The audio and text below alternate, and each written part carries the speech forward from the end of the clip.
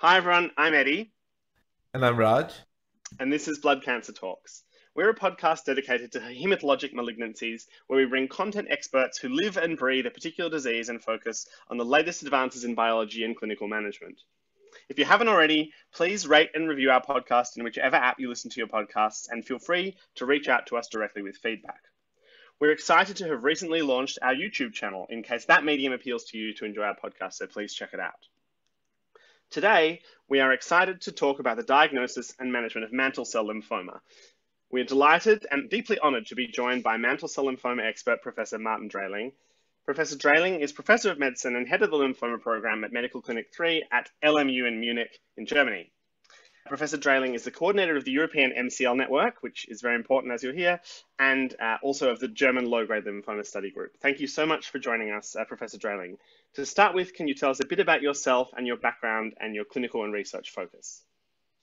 Well, I've been in hematology for quite a while, and I had some interest in lymphoma for a couple of decades, in fact. But anyway, then during my stay at University of Chicago, I was working at that time, totally new concept, which is tumor suppressor gene. So that was, 30 years ago. Anyway, so just by chance, I have analyzed a few mantle cell lymphoma, and 2 out of 3 had these specific 9p deletion, which is nowadays called P16 tumor suppressor gene. And that rose my interest. And when I was coming back to Germany, in fact, mantle cell lymphoma was a clinical disease which was really challenging to treat because there was no standard of care. So this is why I picked up on mantle cell lymphoma. And during the last 20 years or so, we have worked on this kind of disease specifically.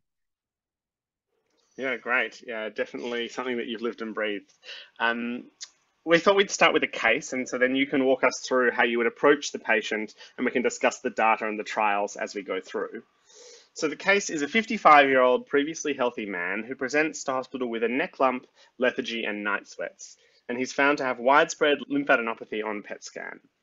A biopsy of the neck lump reveals a CD5 positive, CD10 negative, BCL2 positive, BCL6 negative population of intermediate-sized lymphocytes, with scant cytoplasm irregular nuclei and arranged in a mantle zone pattern. Immunohistochemistry is positive for cyclin D1 and SOX11, and FISH demonstrates translocation 1114. The Ki67 is 70% and the LDH is 250. How do you explain a diagnosis of mantle cell lymphoma to patients? Is it an aggressive lymphoma or an indolent lymphoma? Excellent question, because this is exactly my first comment when I talk to my patients. I say, lymphoma is some kind of cancer. The difference is we have some tools to treat it. And then I say, well, there are 2 types of lymphoma, the aggressive one and the indolent ones. And they're treated in a totally different way. And what is mantle cell lymphoma? It's in between. So there are some indolent and there are also some aggressive cases. Now, for this example, we have, in fact, conflicting information because we do have, on one hand, the mantle cell lymphoma pattern, growth pattern, which is a low-risk pattern. And on the other hand, we have Ki67 up to 70%, which is definitely a high risk. And then we have LDH, which is somewhat in between on the upper normal value. So what can we make out of that?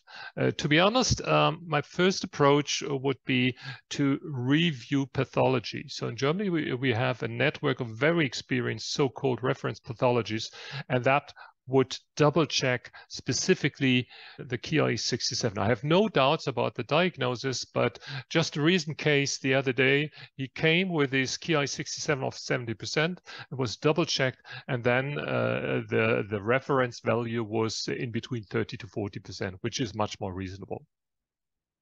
Yeah, I was going to ask you, what proportion of patients with mantle cell lymphoma do you find are initially diagnosed with something else, like a different type of lymphoma or even CLL? Well, before we had the cyclin D1 immunohistochemistry, really it was almost impossible. So we missed 2/3 of cases. It's really the case just on morphology or immunophenotyping alone. And on the other hand, what we called at that time mantle cell lymphoma, 2/3 were whatever different kind of lymphoma subtype. So it was a mess. And now we're applying cyclin D1 or FISH detection of 1114. We are able to really be very accurate. And now we are correct in about 98% of cases. And now we learned that there is this spectrum of disease. So either indolent, intermediate, or high-risk mantle cell lymphoma. And is there a proportion of mantle cell lymphoma that doesn't have the kind of characteristic cyclin D1 staining and translocation 1114, or do they all present with that? No, here we have a publication bias, because you always publish the unusual things. And the famous cyclin D1 negative mantle cell lymphoma. In fact, the initial series was published over and over. It was always the same cases. So just to give you a rough estimate, about 99% of patients on mantle cell lymphoma are cyclin D1 negative. We also know what's going on in the 1% cyclin D1 negatives. Positives. We also know what's going on in the cyclin D1 negatives, and there cyclin D2 or D3 take over, or something, sometimes even cyclin E. But anyway, these are exceptional cases. And how about translocation 1114? Is that similarly prevalent, or is that a bit more common to have where you don't have T1114? It's almost identical. It's important to know that also other subtypes of diseases have 1114. And one example, for example, is multiple myeloma. So, of course, we have to consider cytomorphology. But once we are in, let's say, in the setting of non-Hodgkin lymphoma, and we do have a high expression of or strong signal of 1114, we're quite positive that it's mantle cell. And other than, obviously, we've talked a bit about the kind of histopathology and the characteristic features there, but even before you get the biopsy back, is there anything that kind of makes you suspicious that a patient might have mantle cell lymphoma rather than DLBCL or another type of lymphoma in the clinical history? Well, clinical-wise, first of all, it's an important difference to DLBCL. In DLBCL, you have to start right away with treatment. And mantle cell lymphoma, you always have some time to reconsider. So we are not so much in a hurry. However, what is the typical thing about mantle cell lymphoma? It's extranodal involvement. So GI involvement is very frequent. Then, sometimes it's leukemic disease, and then it seems to be a little bit more aggressive than CLL. So there are some certain points, and then there's also something like marginal type of mantle cell lymphoma. So frequently it's just in between, let's say, our classical categories. Sounds good. So next we will jump into the leukemic type or the smoldering myeloma. So how does the leukemic type or smoldering, mantle cell lymphoma, I'm used to saying myeloma, so that kind of jumped out from my mouth.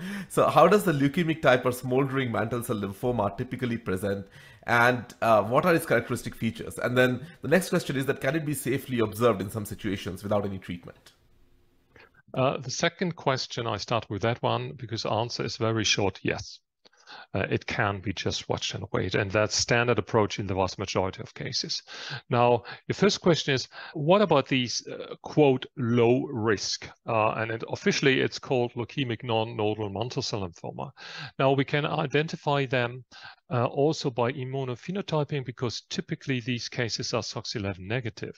However, we discourage in the international guidelines to perform SOX11 because what I do believe the field is moving to, that we lump together, let's say, the more indolent, either leukemic or classical nodal mantle cell lymphoma, because in these cases treatment lines are quite similar as in indolent lymphoma. That is, we tend to watch and wait, and only if they have symptoms or a high tumor load, then we step into treatment. Sounds good. So what is typically the Ki-67 cutoff? Like, do these patients have a low Ki-67, like those who have leukemic or smoldering mantle cell lymphoma? Exactly. So why is this so well accepted that these leukemic cases, leukemic non-nodal, the important thing is the non-nodal, not the leukemic one, are more beneficial or have a more superior outcome? The answer is really because it's closely related to less genetic alterations. It's closely related to lower clinical risk scores, the so-called MIPI, and so it all falls into place. So you can also identify these low-risk cases by other features, let's say that. Sounds good. So we wanted to pick your brain on some practical questions like, do patients with newly diagnosed, advanced stage mantle cell lymphoma, stage 3 or 4, do they always need a bone marrow biopsy at diagnosis? Do you always do a bone marrow in them? I would strongly advise that. And on the other hand, you should, because mantle cell lymphoma is frequently involving the bone marrow. And if you perform molecular diagnostics, you will detect that in almost 100%.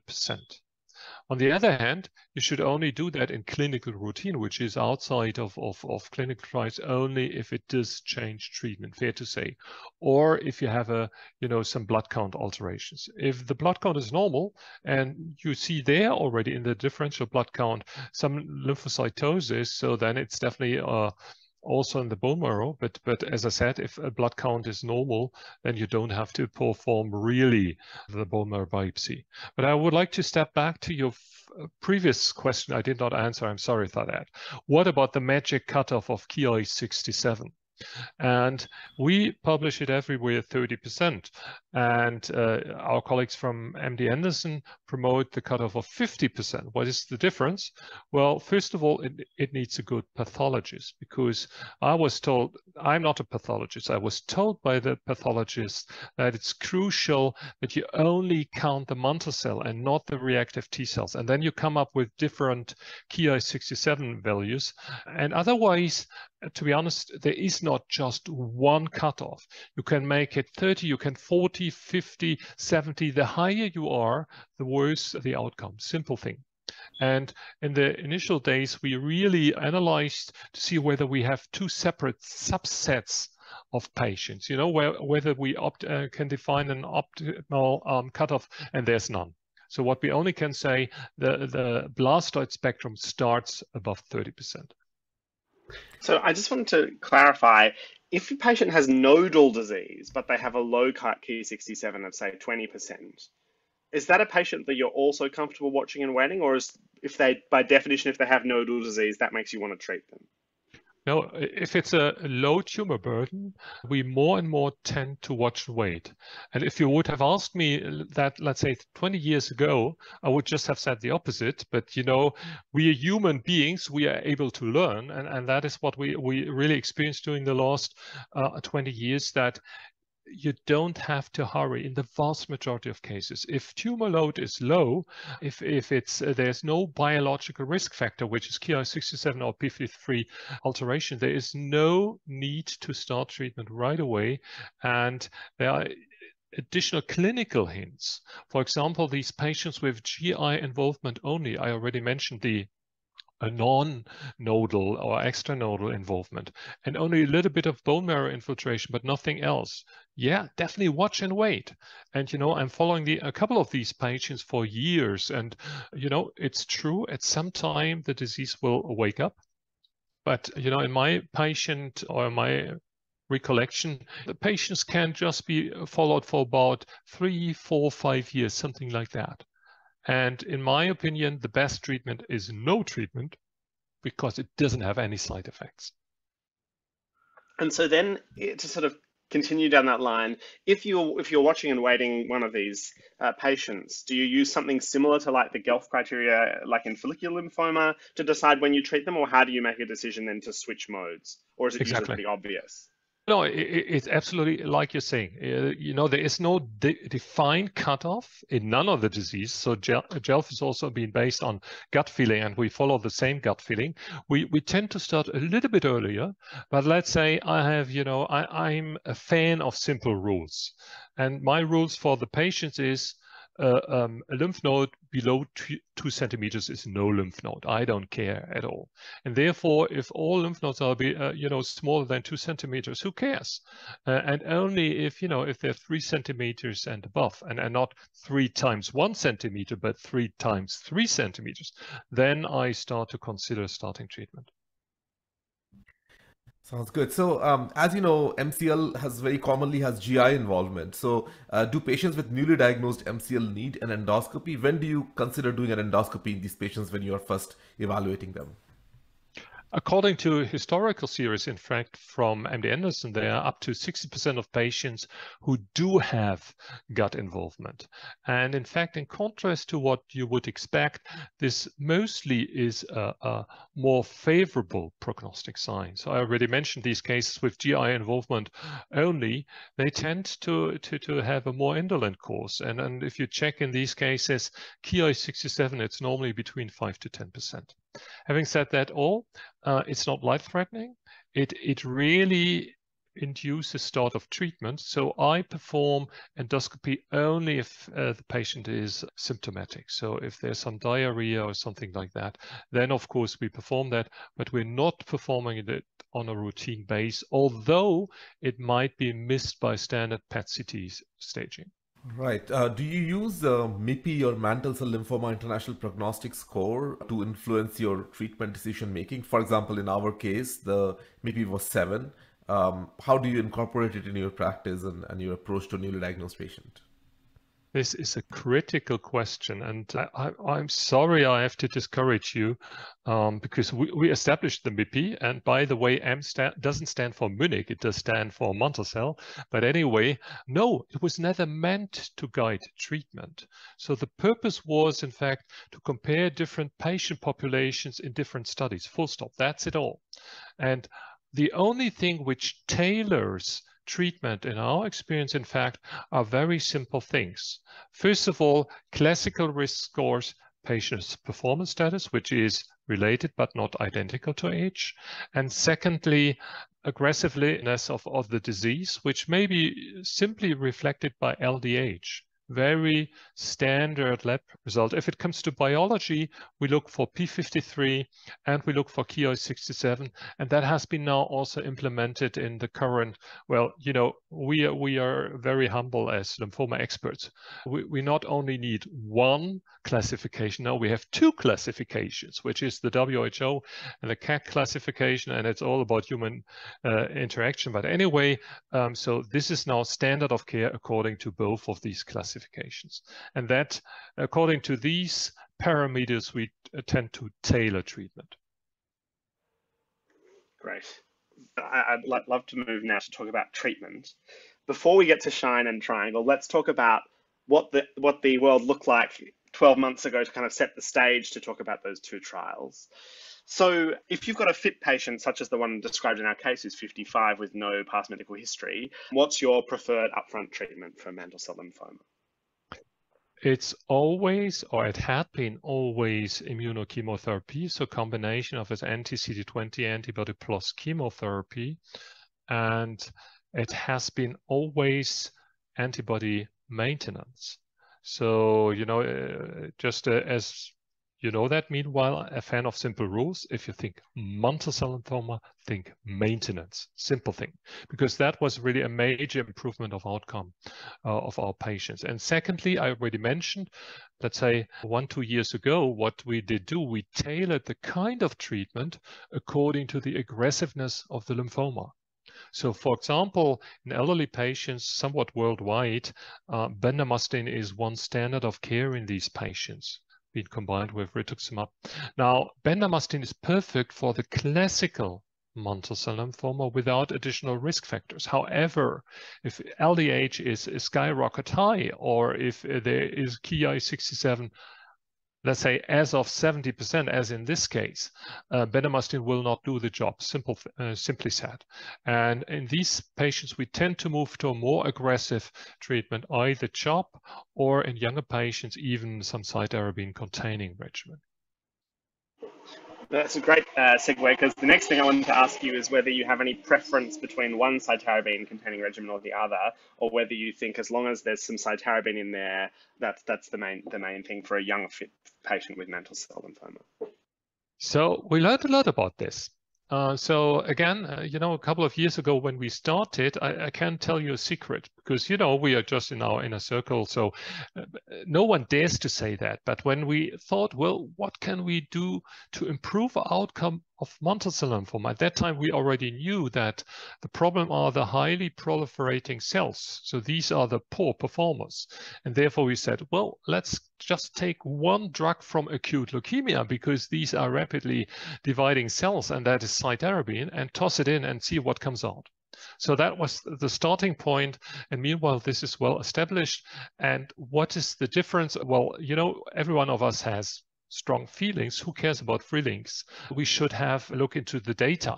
And we did perform, in fact, some comparisons between different regimens. And simply it's been said, between the different flavors of the European protocols, they are very, very similar to each other.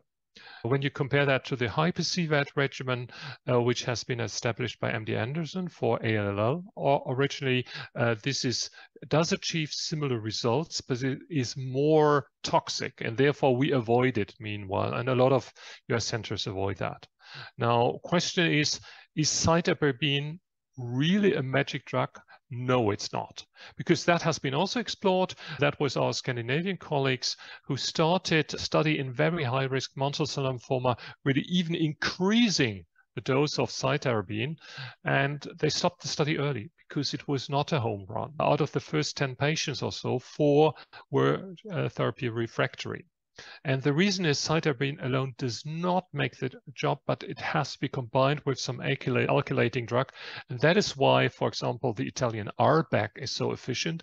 That is why we still keep the DHAP with platinum, and oxalate platinum is better tolerated than cisplatinum, but it's the same principle. Yeah, great. So the general idea is if you can get some cytarabine in there, that probably will help. But and probably the European regimens are a little bit less toxic than hyper-CVAD. But if you can get some cytarabine in there, then it's worthwhile adding it in. Do you think if we do not have access to BTK inhibitors, do you think all fit patients should receive, with mantle cell lymphoma, should receive an upfront autologous transplant? No, I don't think so. So first of all, the most important question is, do we have to treat these patients at all? So watch and wait, even in the younger patients, as mentioned, is one important option. Secondly, once we start treatment, I think it's still important to consider what kind of disease we're talking about. And there are these clearly indolent subtypes, for example, the non-nodal leukemic disease, normal LDH, no p53 mutation. And these cases, which may have progressed slowly over decades, I would still consider bendamustine only, combination with rituximab and rituximab maintenance.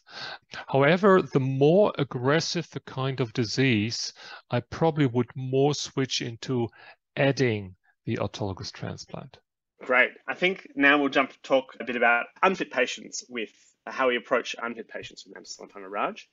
Yeah, sure. So what's your approach with the upfront treatment of an unfit or an older patient? Like, do you prefer a BR, versus R-mini-CHOP versus single agent BTK inhibitor? What's your usual approach to these patients? So unfortunately, I'm living in Europe.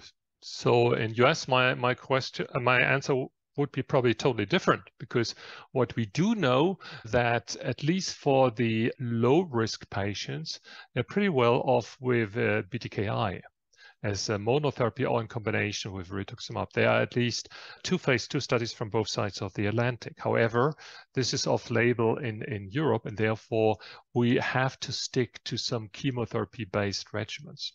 And rituximab monotherapy has a limited role because their response is only in the range of 30%. So if we are considering these patients, we are considering rituximab plus dose-reduced regimen. And what kind of regimen?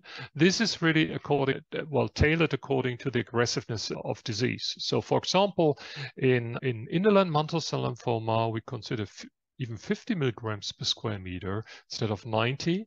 And the original historical series in Germany, in fact, have been started with such a dose 50 years ago, or nowadays, sorry, 60 years ago.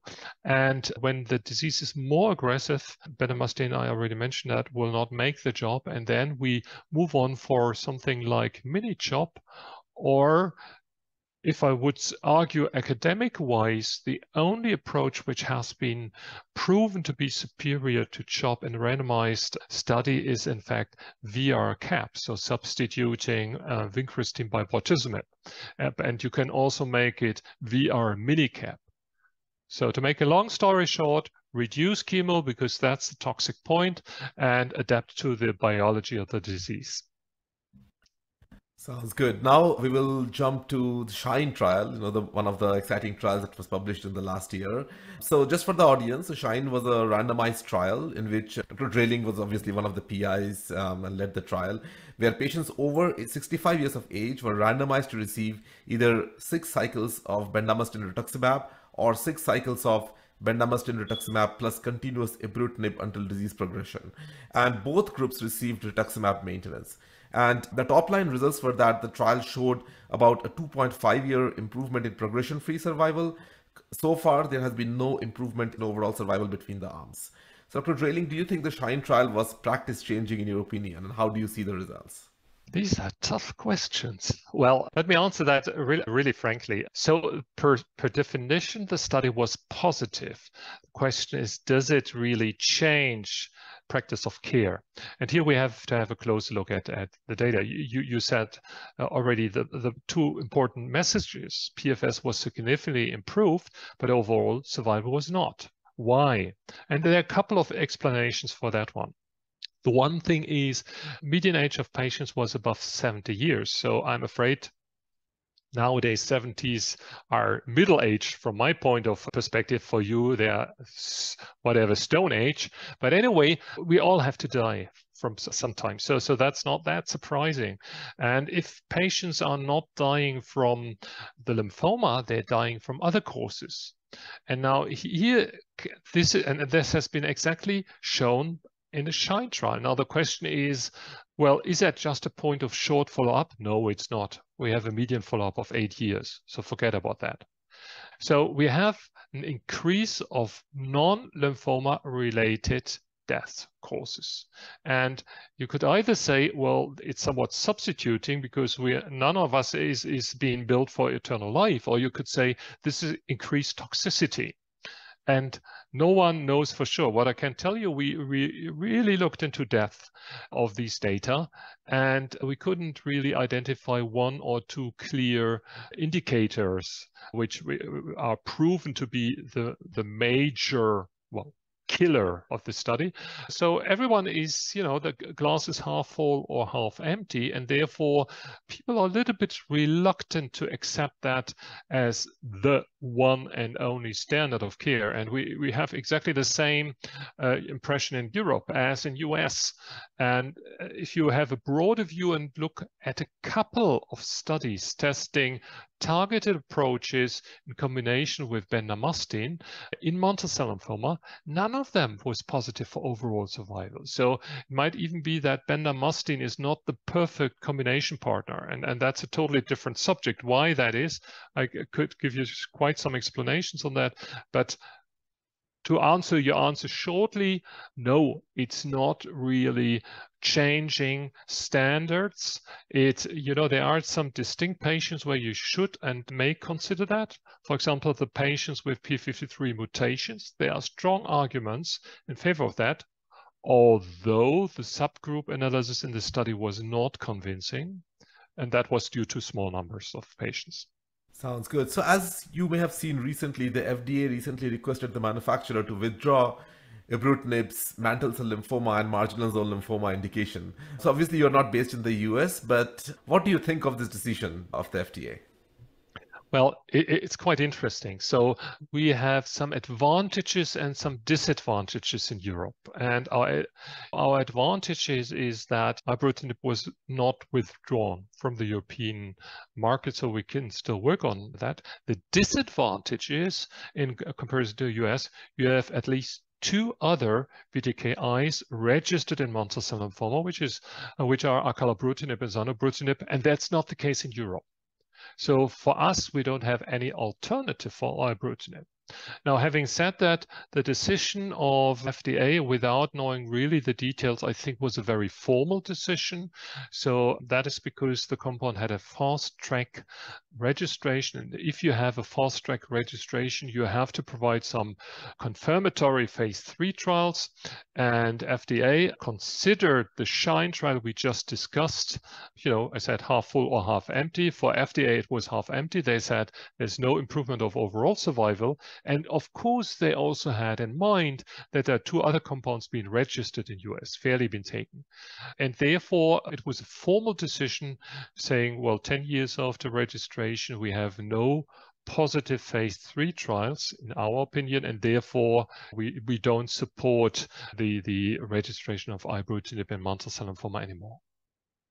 But it's a bizarre situation because now we have the positive data even for overall survival for an ibrutinib combination, but you're not able to apply that. And the question is, what are you doing in US? I don't know. Our US colleagues would probably transfer these data on the other BTKI, but you tell me probably how you manage this situation. Well, we're absolutely coming to that question very shortly. So now let's discuss the Triangle trial, for which you presented the first results at American Cytohematology meeting in December 2022. Congratulations on the plenary session presentation, and what I think are indeed practice-changing results. Now, the trial design is a little bit complex, so let me do my best to get it right, and you can correct me if I stuff anything up. So Triangle was a randomized, open-label, 3-arm trial of transplant-eligible under 66-year-old advanced stage, previously untreated mantle cell lymphoma patients. The first arm, arm A, got 3 cycles of each of R-CHOP and RDHAP without ibrutinib, followed by autologous stem cell transplant. The second arm, I, received the same, so 3 cycles of R-CHOP and 3 cycles of RDHAP, but ibrutinib was added to the R-CHOP cycles and 2 years of maintenance ibrutinib and no stem cell transplant. The third arm, which you called arm A plus I, got ibrutinib added to their R-CHOP cycles, then their 3 cycles of RDHAP as well, plus an autologous stem cell transplant, plus 2 years of ibrutinib maintenance. And you adjusted the trial so that about 55%, 54 to 58% of patients in each arm received maintenance rituximab as that practice changed during the trial. And the primary outcome you defined as failure-free survival, which basically included stable disease at the end of induction, progression, or death, all counted as events. How did I go, and what were the results that you presented at ASH? Well, let's rephrase. This is a typical, very complicated study design. You would probably say, well, this is typical European. And you're right to some extent, because why did we pick a 3-arm design? Because there was a consensus on the standard arm, but there was no consensus on the experimental arm. So some people said, well, we have to keep the autologous transplant anyway, and therefore we added ibrutinib. And the other one said, well, we want to get rid of autologous and of course want to get rid of late toxicity. And in this arm, we substituted autologous transplant by ibrutinib. And we couldn't agree on one solution. And it was really 50-50 in each of the national study groups. And at a certain point, I really tried to push. I had a very strong feeling, let's say. I won't tell you anyway. So at a certain point, we gave up and said, okay, we're going to make a 3-arm study, which required 3 randomized comparisons, one arm against each other, and that resulted in almost 900 patients. Incredible number. At that time, we were not sure whether we could achieve it. But that also caused the very complicated statistics. For the add-on comparison, so autologous plus minus I, it's simple. We said, well, it has to be definitely superior to really justify the additional ibrutinib. And yes, it was. PFS was improved by 15% after 3 years, so really a major benefit. And even overall survival was improved by 5%. So really quite convincing data. So that's one point. The other comparison was, and that's even more complicated, the head-to-head comparison. And there we did not dare to believe that ibrutinib is better than autologous transplant. So we said, well, it should not be worse, having in mind that autologous transplant means toxicity, and therefore if we can skip this toxicity, that would be even fine for us. And what is the result? Well, numerically, ibrutinib, and that was unexpected, also for me, was superior. And again, it was a major improvement by 15% after 3 years, and also a plus of 5% of overall survival after 3 years. Now, therefore, the statistical jury on the study is, well, first of all, it's positive. So that's clearly we fulfilled all this. But then we can also only say we rejected superiority of autologous transplant versus ibrutinib.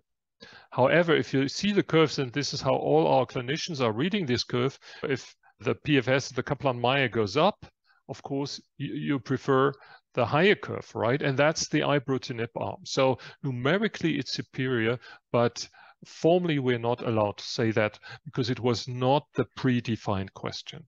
Yeah, totally. I can understand both the appeal of the 3-arm trial to kind of answer both questions and avoid, if possible, avoid the toxicity of that, the autologous transplant, but how that can make the statistical interpretation slightly more complex. So how do you think this will change or shape your practice, the results of the Triangle trial? Well, in Germany, luckily, we are a wealthy country, and therefore it did already change standard of care. So for the majority of patients, we skip autologous transplant already now.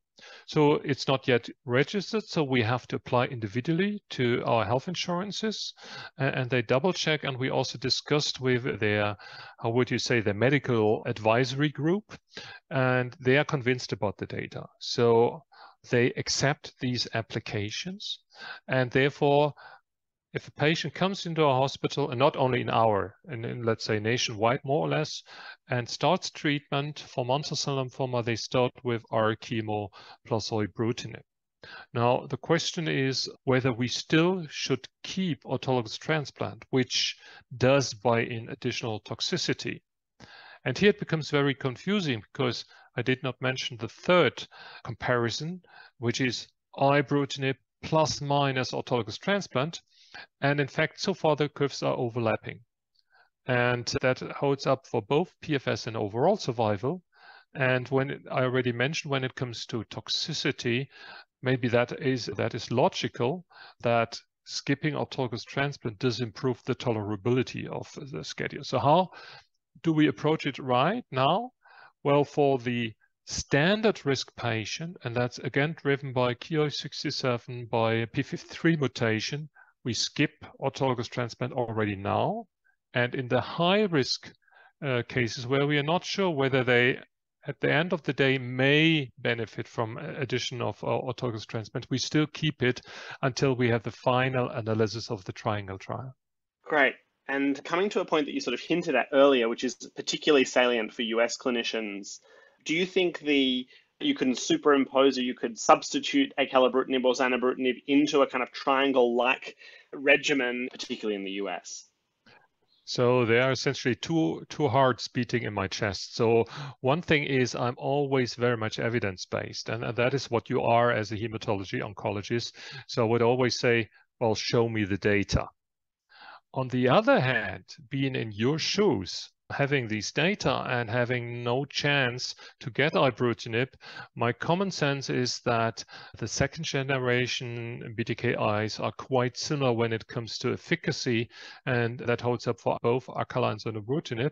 But there is a slight difference of toxicity, in fact, about 50% reduced for both Acala and zanubrutinib. So therefore, if I, with my knowledge, would be practicing in US, this is exactly what I would do.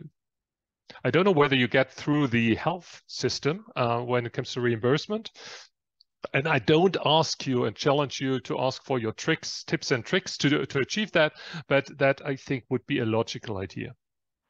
No, I think I was thinking this question even as you presented the trial in December before the ibrutinib withdrawal happened only a few weeks ago. But I think that's a really important question, particularly for anyone who's based in the US, although we do have listeners practicing in lots of different places around the world. I think if we stick to upfront treatment of mantle cell lymphoma, I wanted to ask, do you think every mantle cell lymphoma patient should get next generation sequencing for T53 at diagnosis? And how does it change your result? How does it change your approach? Well, absolutely. It should be done. And why is that? Well, first of all, in mantle cell lymphoma specifically, mutation have a much stronger prognostic impact in comparison to deletion. So this is a different story than in CLL.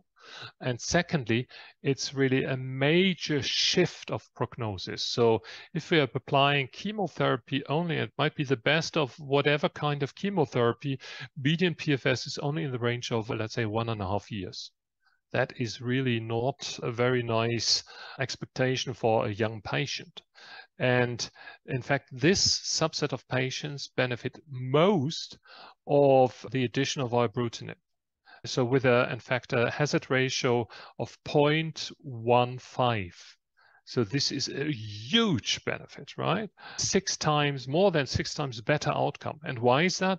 Well, the only study I know which has a similar hazard ratio is in fact comparing chlorambucil with ibrutinib in first-line CLL. So for these patients, in my opinion, it's a must be that they should receive an BTKI containing first-line treatment. And are you, as you can probably hear, have trained in Australia, where venetoclax in mantle cell lymphoma in combination with an ibrutinib is popular.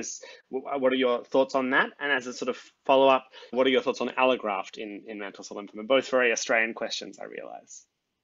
The one thing is, let's say, start with the first one. So Germany is in fact a venetoclax country, at least when it comes to CLL, where the German CLL group has established this as one standard of care in first-line treatment. So we are very knowledgeable of the benefits of venetoclax. Now, when you compare these two first-line treatments, it seems to be that with venetoclax only, you achieve only short-term remissions in mantle cell lymphoma. So the only option is, well, what about the combination? Is that better than ibrutinib only, or same for other BTKIs? And luckily, we have a randomized study for that, Simpatico, which is close to read out, and that will really tell us the answer. My gut feeling is, let's say, I'm partially Australian, if you want so. My strong belief is BTKI only is good for low-risk patients, but for all mantle cell lymphoma patients, really, I would go into the combination of venetoclax plus BTKI. In fact, this is exactly the study we have activated in our center just today, an academic trial, first line in mantle cell lymphoma. And to the best of my knowledge, this is the first randomized study which will compare the old standard, which is chemotherapy containing induction. In this setting, it's BR plus I versus a non-chemo approach. And we picked ibrutinib plus venetoclax plus rituximab. And it will be very interesting to finally see the readout. It might be, one of the last studies still comparing to chemotherapy first line. So one final question regarding all the exciting trials that's going on in mantle cell lymphoma right now. What are, the 1 or 2 landmark randomized controlled trials currently ongoing that you're looking forward to in coming years that you think might shape the practice and change the standard of care? I come back to that question, but I first of all would like to address, sorry, I'm European, I'm slow, the question about Allo-Transplant. And Allo-Transplant steps back. So if you are I was going to let you off the hook, but I'm glad you've come back to it. Yeah. So if you're able to apply immunotherapeutic approaches, which is either CAR T cells, which is registered and reimbursed in Europe, or the currently in studies investigated bispecific antibodies, I think we will see the same as in other subtypes of lymphoma, that Allo-Transplant will step back. In fact, we have performed one of the few prospective studies of Allo-Transplant in mantle cell lymphoma, and outcome is not that good, to be honest. So we're talking about, at that time, relapsed allo-transplant at 3 years, the PFS was around 50-60%, which is not great. So I think allo-transplant is still an option once immunotherapeutic approaches fail, and then that's still, a backup, but not before. Having said that, what are the next breakthrough studies? I think there are two groups, let's say. The one thing is really stepping forward in earlier lines with the so-called, well, nowadays salvage treatments. And I mentioned already the CAR T cells. I mentioned the bispecific antibodies. One may also discuss the non-covalent BTKI. Ibrutinib is the front runner of this group of compounds. And this will, in fact, strongly believe in 5 to 10 years from now, change first-line treatment. So my hope is that we may be able to substitute chemotherapy by these better tolerated, besides financial aspects, better tolerated treatments. Now, having said that, this has to be proven in randomized trials. And I'm lucky as the coordinator of the European MCL network, we're performing 2 of these academic trials, and the one I already mentioned, and in younger high-risk patients, and that's been defined, again, Ki67 high, P53, we compare CAR T cells to immunochemotherapy, both in combination with BTKI. And that will be also very interesting. Very interesting. Well, thank you for a fascinating chat about all things mantle cell lymphoma, especially the SHINE and Triangle trials. It's been a delight having you on our podcast, and we look forward to chatting to you again soon. Perfect. Thank you. Thank you.